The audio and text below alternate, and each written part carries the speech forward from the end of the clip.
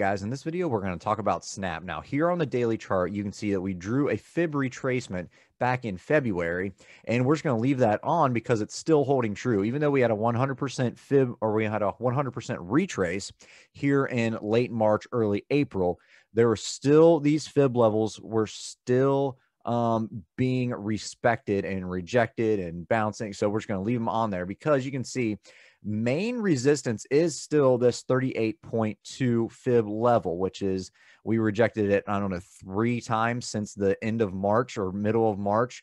So you can see it's right around that $65 area. And really going forward, that's going to be our main resistance, but we have to get up there first. So currently, what are we looking at immediately? Well, it's going to be this 54.88, let's just call it 55 level. Above that, we're going to be looking right at this 61.8 fib level next, which is more or less right where your 50-day moving average is trading. So we're going to call that the $58 range. Above that, then we have to break the 60s, and then we can worry about those 65s.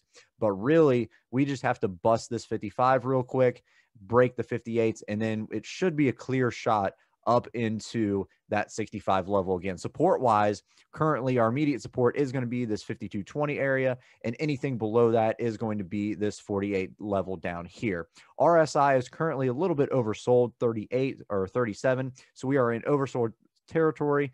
Stochastics are oversold as well, so we could get a nice little run in here soon. Everything kind of rolled out and back into tech today.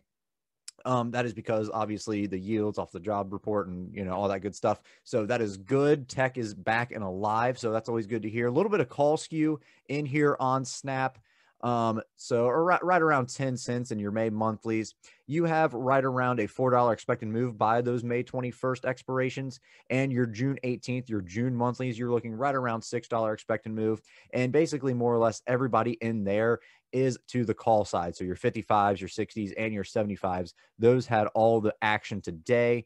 And those are relatively cheaply priced. You're not really getting ripped off a whole lot in there. So you could see a nice expansion on the calls if we do get a nice little pop in here anytime soon.